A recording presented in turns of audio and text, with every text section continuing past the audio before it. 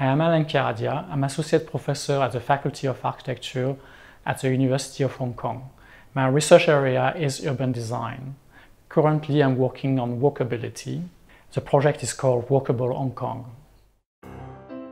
Hong Kong is one of the world's iconic vertical cities. 7 million people are packed into a very small space. It is a much walked city. The Hong Kong Urban Lab, which is the research arm of the Faculty of Architecture in the University of Hong Kong, brings together researchers from faculties of medicine, architecture, science, engineering, to decode the science of healthy, high-density cities. The Faculty of Architecture and the Department of Urban Planning and Design is working with Civic Exchange and the Hong Kong Council of Social Service on this project called Walking with Wheels. One of the objectives of Walking with Wheels is to create a map of all the pedestrian network, all the walkable network of Hong Kong. And we start with Central because it's the most complicated one, and once we're done with this one, we're probably ready for anything that comes to us. We work with Hong Kong U by engaging the wheelchair user in the data collection process to make sure the data about the street condition can meet the needs of the wheelchair user to find out the accessible routing. The project we're doing with Hong Kong U, Council of Social Service and Civic Exchange is very specifically looking for people that walk with wheels. Wheelchairs, prams, cargo, waste.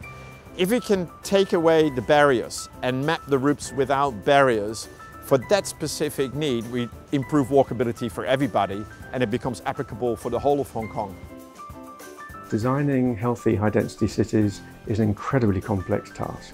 It couldn't possibly be done without interdisciplinary projects, and the walkability study is a very good example of this. Through interdisciplinary research between the Faculty of Medicine and Faculty of Architecture, we're embarking on a new project looking at the impact of the living environment on the experience of aging. As a specialist geriatrician in Hong Kong, I'm seeing more and more people coming into accident emergency with falls and the consequence of falls. And unfortunately, 1 in 10 people who fall would have serious injuries, such as fractured hips, head injuries, hemorrhage, etc.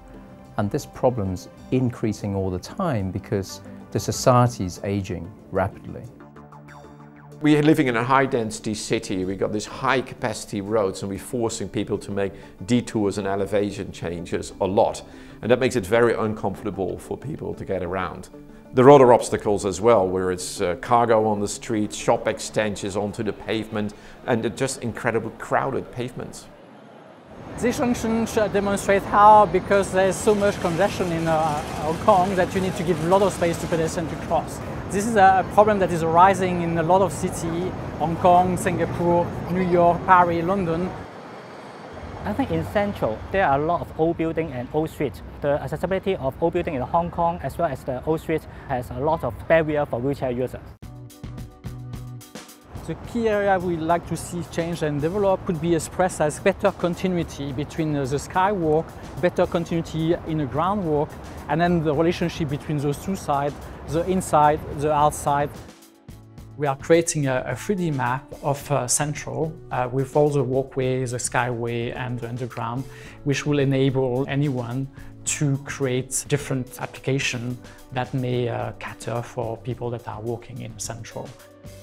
This project is called Walk DVRC, and it stands for Devo Road in Central. We're imagining Devo Road as a pedestrianized zone full of greenery. And how would we design buildings differently? I think this is a really great test case for the world because it's one of the most dense cities in the world, and yet to question how we can still have green space, how we can still have great public space within a city is a very essential question to answer. Well, Hong Kong is a great example of hyperdensity, and we're ahead of many cities in the world. If we can resolve our pedestrian mobility and all these multiple layers in this really complex hyperdense environment, we become a great example for the rest of the world.